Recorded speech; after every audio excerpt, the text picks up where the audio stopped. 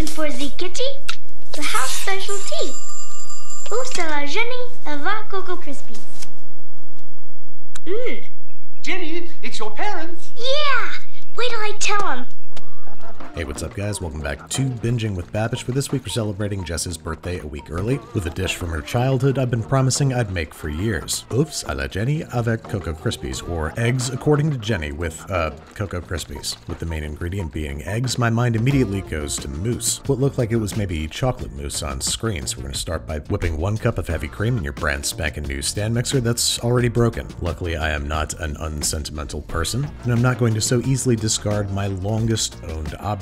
The prodigal son returns. We're coming up on 12 years together. Anyway, what was I doing? Oh right, cooking. We're beating that cream to stiff peaks, putting it in a bowl and keeping it in the fridge until we're ready to use it. But no longer than an hour or two, otherwise the cream is going to start to deflate. Next up, we got 4.5 ounces of quality dark chocolate that we're going to chop up and plop into a double boiler along with 2 tablespoons of butter. In this recipe, courtesy of Simply Recipes. Get that water simmering, making sure it's not touching the bottom of the bowl, stir frequently, and melt into a smooth, glossy consistency. Then we're separating 3 eggs, placing the whites in the bowl of a stand mixer and the yolks into a different thing. Then, with your wire whisk, whip the whites until white and wispy. Once doubled in volume, slowly sprinkle in 2 tablespoons of sugar until an inverted whip yields a pointed peak, which means your meringue is down to hang. Meanwhile, your chocolate mixture should have cooled off. Mine is down to 112 degrees Fahrenheit, but once you've whisked in your 3 reserved egg yolks, you might notice something strange happen. It looks like the eggs have cooked or curdled, but they haven't. Our emulsification has broken. Much like a pan sauce, adding some water to the situation always helps. In this case, a couple spoonfuls of our whipped cream should get things looking back to normal. Now we're going to start adding our ingredients in stages. First up, half our beaten egg whites, folding them in carefully so as to not deflate them, followed by half our whipped cream, the other half of our egg whites, and the other half of our whipped cream.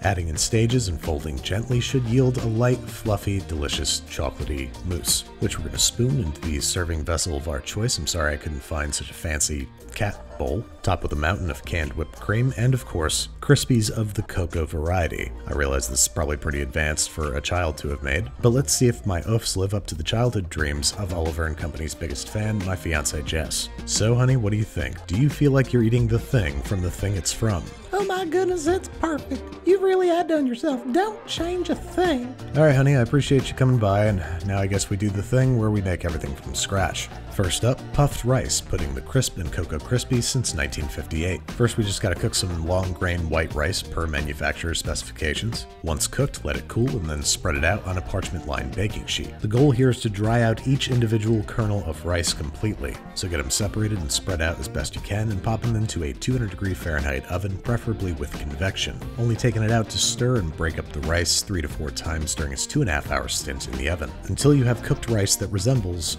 not cooked rice. This might seem a little weird, but it's the process that makes the rice puff up when we deep fry it in some very, very hot oil, 425 degrees Fahrenheit, in which the rice will puff and float to the surface in about 5 seconds. Then we gotta fish it out quickly before they get burned like the unfortunate fellows you see in the front of my pan. Let them drain on paper towels and then toss them with sweetened cocoa powder. And then, in theory, we should have homemade Cocoa Krispies. But in practice, not so much. Deep frying gave them a very savory flavor that I don't think played so nice with the chocolate, but don't worry, we'll still put those to good use. Now my idea for the beefed up oeufs à la Jenny was to make oeufs à la neige. First things first, I had to make a chocolate creme anglaise. If you want to see how to make creme anglaise, click the link in the upper right hand corner right now and add some chocolate while it's still hot. Let it cool for 2 hours in the fridge, and then we're whipping the egg whites into a stiff peak meringue with 2 tablespoons of sugar, scooping that meringue into quenelles that we're going to poach in 185 degree Fahrenheit water for about 4 minutes, flipping halfway through. Drain on paper towels and serve in a pool of the chocolate creme anglaise, sprinkling with a bit of our homemade Cocoa Krispies. Now the reason I'm kind of breezing through this recipe is because I don't think it came out very good, but let's see what Jess thinks. Oh my goodness, that's wonderful. So light and ethereal, but rich and luxurious. Tell me something, Sugar Bush.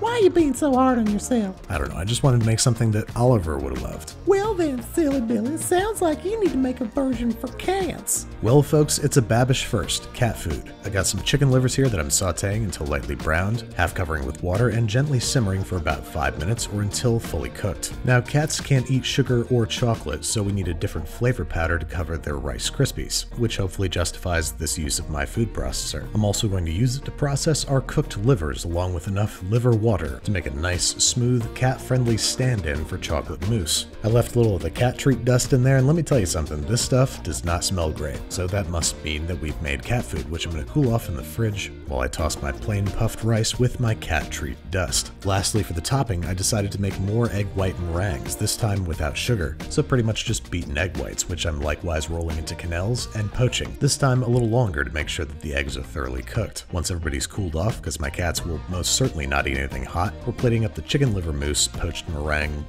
thing, and cat treat dusted rice puffs. Oeufs, avec, Cocoa Krispies just for cats, so let's see if we have any takers. I think Ro was pretty freaked out by the egg puff, and Toulouse is just freaked out in general, but Bucky was raised on the mean streets of Brooklyn, so she's a little more adventurous when— oh, hey babe. Hey, you wanted me to record my part, right?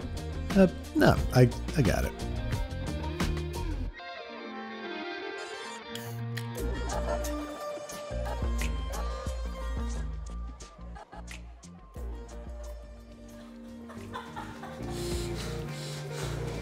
Do it for accuracy's sake, okay? Right? I don't want to do this. It's my job.